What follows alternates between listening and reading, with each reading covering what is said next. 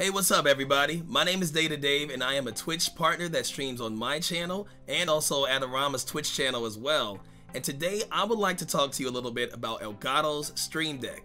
So we know that the Stream Deck can be used for streaming, but today I want to introduce you to 5 different ways that you can use Elgato Stream Deck outside of streaming. So let's get started, shall we? So for my first use for the Stream Deck is actually one of my favorite ones, and it is the multi-action option that you can customize the Stream Deck. Now for what I use it for, actually I use it for MMOs and PC games. So when you play MMOs, like for me personally, I play Final Fantasy 14 and I play a lot of Lost Ark.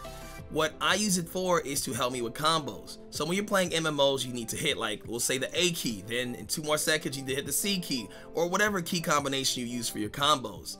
On the Stream Deck, I can actually customize it to where I can say, hey, hit this key first, add a delay and add a few seconds, hit this key after, add a delay, hit this one and this one at the same time. So being able to customize these multi-actions, these hotkeys in there is really amazing. You can customize it however you want for your games to save you trouble from typing your keyboard or pressing certain keys or having the right timing.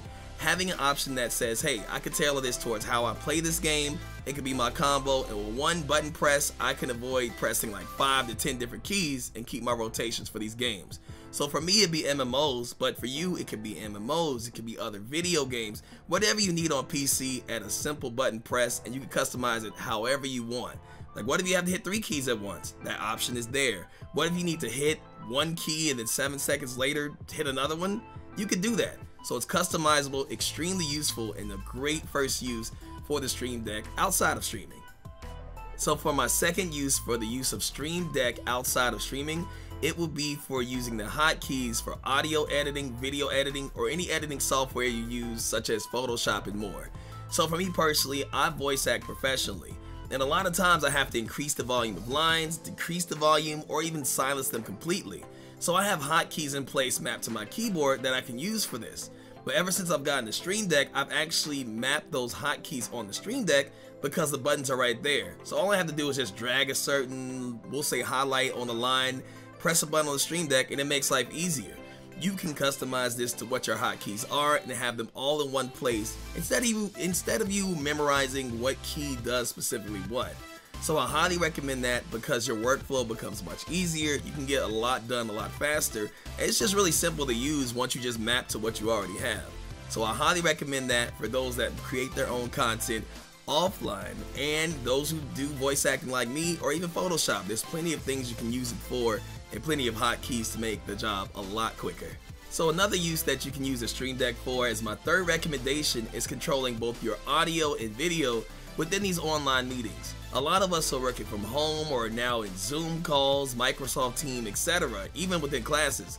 So what you can do is that you can map it so that you can turn your audio on and off, your camera on and off, or even leaving the meetings at a simple tap of the button so that you can focus more on what's going on instead of like, hey, let me figure out where I can turn this on and off, or, you know, a lot of times when things are being shared on screen, it switches where those buttons are. You can have it at a simple, easy tap on your Stream Deck, which makes it really useful. Just don't accidentally hit it on and off or press the buttons randomly when you're not supposed to. I've done that in a meeting, but it is a nice and practical use, just making it a little bit easier as a lot of us go through all of these meetings online.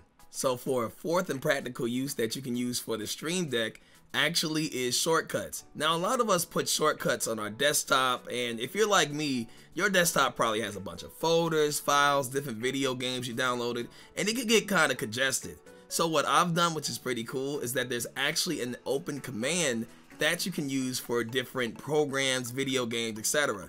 So if I want to play Lost Ark, I just simply go on my Stream Deck, press the folder with games, click on Lost Ark, and it will open it up for me. If I want to play something else, I just click it simply from there. So instead of me searching all over for certain games or opening up Steam and looking through my library for certain games, or even sorting through my desktop icons to find out, okay, where is this game, I could just map it on my Steam Deck to my most commonly played and say, hey, at a press of a button, open up this program for me. And it doesn't necessarily only have to be video games. What if you want to open up Photoshop or Google Chrome at a simple key press?